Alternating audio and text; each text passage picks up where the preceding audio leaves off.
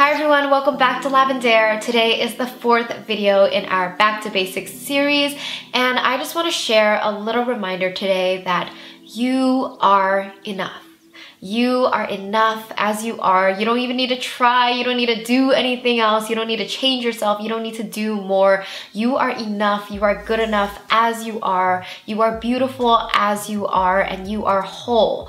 So yes, we are human. Everyone has weaknesses and flaws, but you can still be enough even when you have those weaknesses and flaws. You are still whole no matter what, because I'm referring to your soul. Your soul is perfect. Your soul is beautiful. There's nothing wrong with you. You are not lacking in any area. You are whole and you are enough.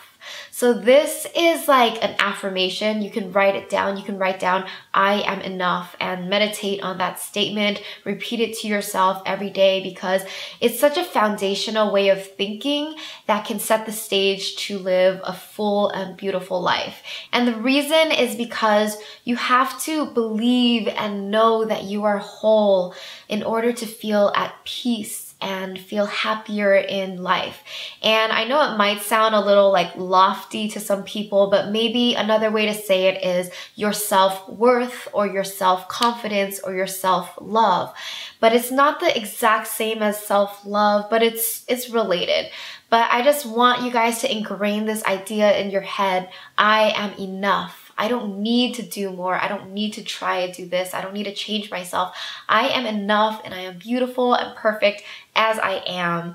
Once you can truly believe this and really ingrain it in your mindset, then you'll feel that your confidence grows and you'll really feel strong and solid in your self-worth. You know that even if you make mistakes in life or bad things happen to you, you fail, you still know your worth and you still feel like you are enough and you can do anything. You can take the next step and you can still move forward, enjoy your life, live a beautiful, happy, full life. So there are a few strategies that you can use to remind yourself of your self-worth and also cultivate a strong self-love, which I've mentioned in previous videos. I'll link my self-love videos below for you to dig deeper.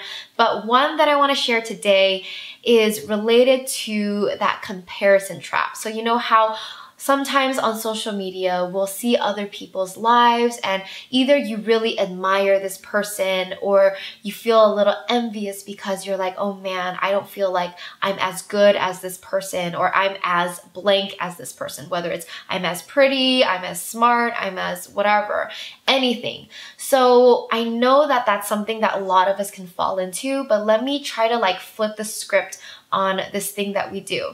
So next time you find yourself admiring someone else or feeling envious of someone else, ask yourself, what exactly is the quality that you like or admire or are envious in that person? So why does this person intrigue you? Why are you attracted to this person? Maybe you're inspired by them. So I find myself inspired by certain people, or I kind of like hang on to certain people's Instagram. Like I take more time on it for some reason. I'm like drawn to them, whether I just admire them for some reason, right? So dig deep on the qualities of why you feel yourself attracted to this person. What is it about this person that attracts you? So the interesting thing here is human beings perceive the world in a way that relates back to ourselves. So you might not realize it, but everything that you see in the world is a mirror of yourself. For example, with your music taste, you know, if you like a specific song, it's because you feel connected to that song. You feel like it relates to you in some way. Like you see your own personality in that song and vice versa, even if it's subconscious. So you might notice like calm and nice people like calm and nice music, and more adventurous people like more like upbeat type music. And if you're a positive or optimistic person, then you'll see one situation in a positive, optimistic light. You'll mirror that with your personality. Versus if you're a negative person or someone who doesn't trust in others, you might see that same situation in a negative light. So everything you perceive is a mirror of who you are. So let's go back to that comparison thing where you're digging into that quality. What are the qualities that make yourself attracted or envious or admiring of this person? write those down. Try to pinpoint what those are. And the reality is, what you see in others, what you admire in others, is what you have within. So instead of letting that comparison trap get you down and make you feel insecure and make you feel like you're not good enough, realize that what you're seeing in those people you admire, in your idols, is that you have those same qualities within you that are asking for you to bring them out. They want to come out. That's why. So for example, like if I'm looking at someone's fashion Instagram and I'm like, dang, I really like this girl's fashion. Like I'm really like hooked on it. That is a sign that I have that fashion sense within me, and that quality in myself is asking to come out more. It's kind of like it's a sign for you to maybe bring that quality out because you have that within yourself. Otherwise, why would you be hooked on this person's like account? So I did this exercise with myself about a month ago where I asked myself, why am I specifically attracted to these certain people? Or why am I especially inspired by these people that I constantly go back to? You know, I'm always browsing their YouTube or Instagram or whatever. I asked myself, what are the qualities in them that I really admire, that I really like? And I boiled it down to things like this, and I wrote it down on my phone. I wrote confidence, style, and aesthetic. I admired people who had wit, humor, or were really fun.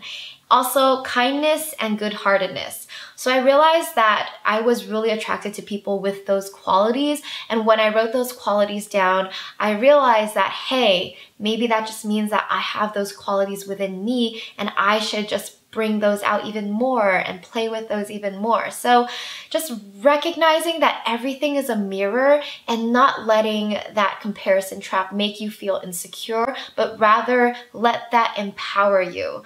So let me know how this goes. This is just something that I was playing around with a month ago. It's not something I learned from a book, but I'd love to hear your feedback on what you think, because I'm not even sure if this makes sense to people, but if it makes sense to you, let me know. I just want you to know that you are enough, you are beautiful, and you don't even need to try. You are perfect. Perfectly imperfect, whatever. Lastly, I want to share a quick tool that can help you boost your self-confidence and self-worth. It's called Shine. So Shine is a text messaging service that's free. Basically, you sign up and then you start getting daily motivational, inspirational text messages that can just boost your day. So I've been signed up for about a month now, and just getting those like text messages in the morning really puts my day off to a good start. It's really uplifting and it's fun and light. And so I think it's really helpful to have that external positive message to help kickstart your own positive self-talk. So just continue reminding yourself, I am enough, I am beautiful. Whatever affirmation floats your boat, feel free to join. The link to that is down below in the description bar. And that's it. I hope you liked today's video in our Back to Basics series. If you want to watch the other videos in the series, you can click here or down below. Have a beautiful day. I'll see you next time. Bye.